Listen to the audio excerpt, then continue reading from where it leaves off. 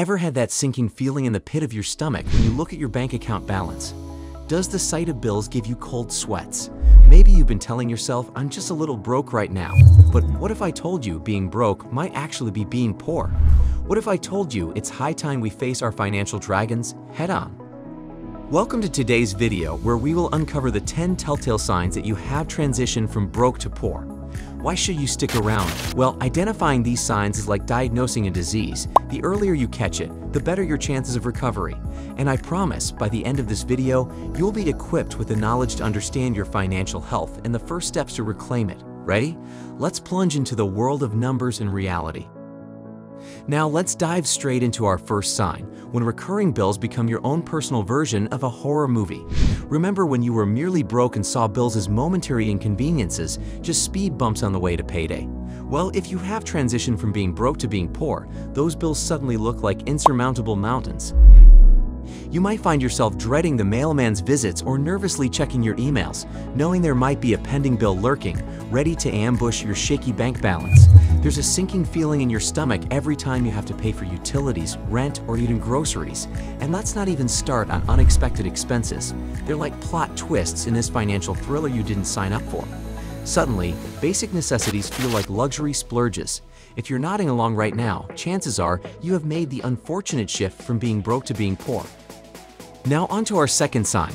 Ever heard the phrase, a penny saved is a penny earned? Well, if you're thinking, savings? What's that? It might be a sign you've shifted from just being broke to being poor. Yes, you heard that right. When you're broke, it's often a temporary situation. You might not have much, but you strive to save a little for those rainy days. Now imagine this. Instead of planning for those rainy days, every day feels like a stormy day.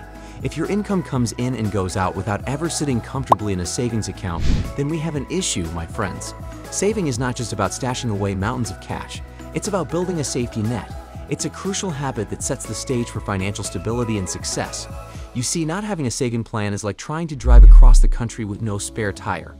Sure, you might get lucky, but what happens when you hit that first big pothole? Time to test your financial knowledge with a quick trivia question.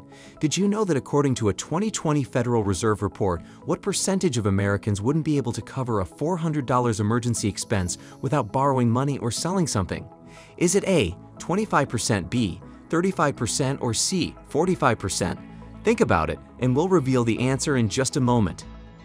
Okay, ready for the answer? According to the Fed's report, a surprising 37% of Americans are so cash-strapped that a sudden $400 expense would throw their finances into chaos.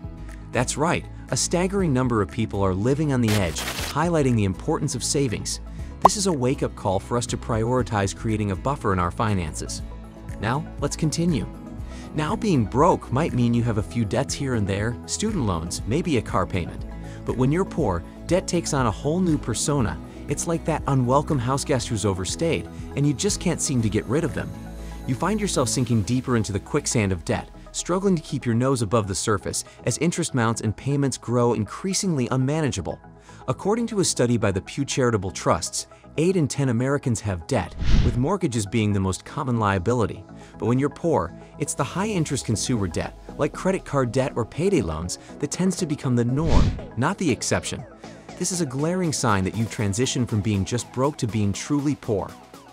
Stay tuned to find out if this rings true for you, and remember, identifying the problem is the first step towards crafting a solution.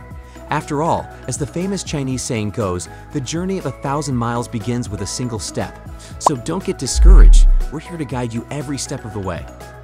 Well, folks, we're on to sign number 4 now, and this one hits closer to home than you might think. It's when cutting corners becomes more than a thrifty trait. Instead, it evolves into an absolute necessity, a way of life. Picture this, you're in your favorite grocery store and you find yourself calculating the price per gram of every item you pick up. You started replacing fresh fruits with canned ones, and you've somehow convinced yourself that instant ramen is a perfectly fine substitute for a home-cooked meal every once in a while. Does this sound familiar? It's because you're constantly seeking cheaper alternatives and, in the process, compromising on the quality of your life. Thrifting isn't a bad thing, not at all. But when your financial situation demands you to replace every little joy in life with its less satisfying, cheaper counterpart, it's a red flag. Not only does this diminish your overall quality of life, but it can also impact your health and happiness in the long run. This isn't being frugal, this is a sign that broke has packed its bags and left, and poor has set up camp. Next time you're out shopping, be mindful, are you making a choice, or are you being cornered by your financial circumstances? If you find this video eye-opening, be sure to like this video and subscribe to the channel. Also, don't forget to check out the description box for valuable resources. Now let's dive into our fifth sign, the absence of health insurance or a retirement plan. You know, health and wealth often go hand in hand, and one major medical event without insurance can completely wipe out your finances. And if you think, well, I'm young and healthy, I don't need it, remember, unexpected health crises don't discriminate by age. Statistics show that around 137 million Americans faced financial hardship due to medical costs in 2019.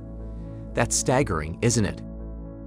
And what about retirement? Are we looking into the future? The lack of a retirement plan signals a paycheck-to-paycheck lifestyle, where long-term financial security isn't just overlooked, it's practically inconceivable.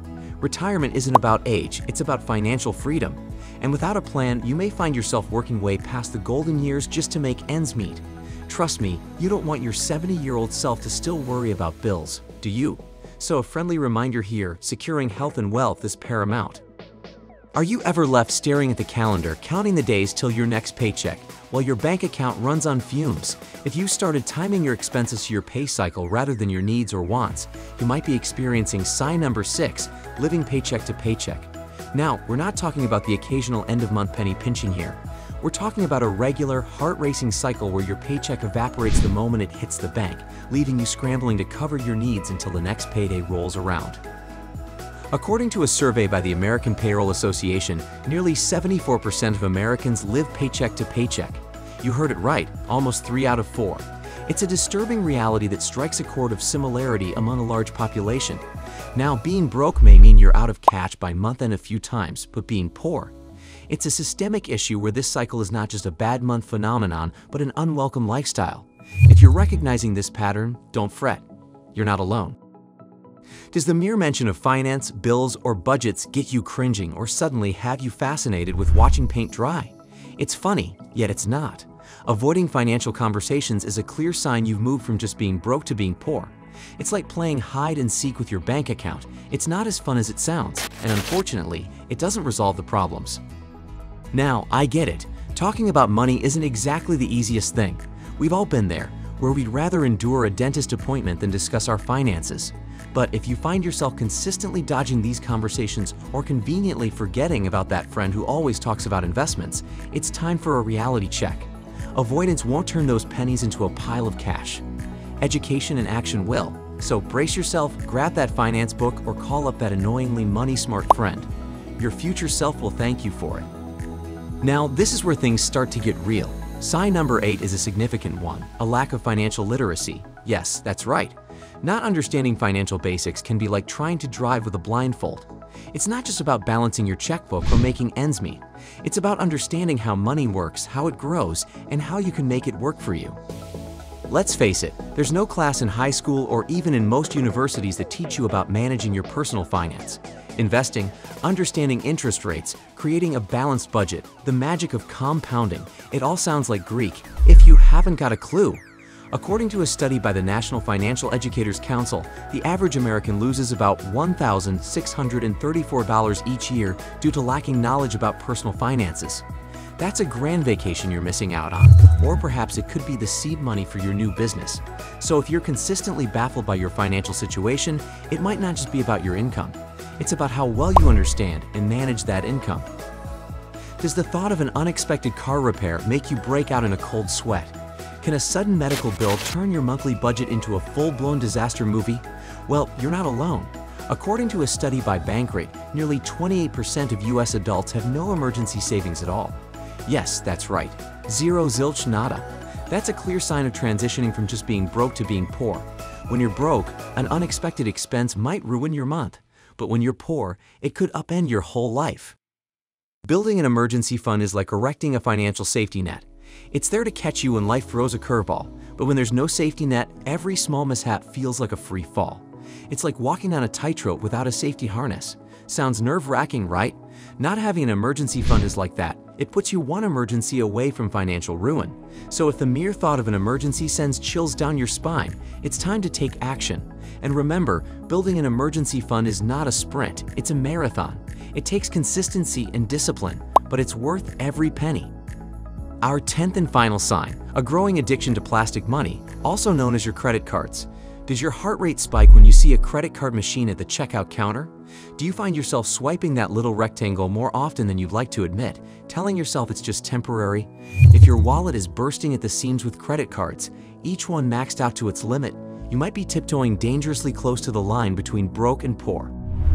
Recent studies show that credit card debt in America has skyrocketed, with the average household owing approximately $6,270. High interest rates associated with these cards can quickly push you into a perpetual debt cycle.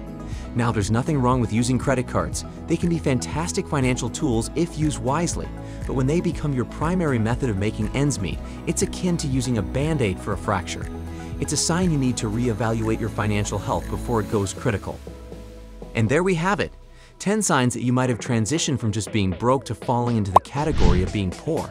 Now remember, this isn't a doom and gloom prognosis. In fact, acknowledging these signs is actually your first victory. It's like turning on the GPS when you're lost. Knowing where you stand is the starting point to charting a new course. By recognizing these patterns, you're already one step closer to financial improvement. And remember, change doesn't happen overnight, so don't be too hard on yourself. Start small, stay consistent, and let's embark on this journey to financial health together. We've got more insights, advice, and financial wisdom packed in our other videos. So, why wait? Go ahead and explore. Let's transform these signs of poverty into symbols of growth and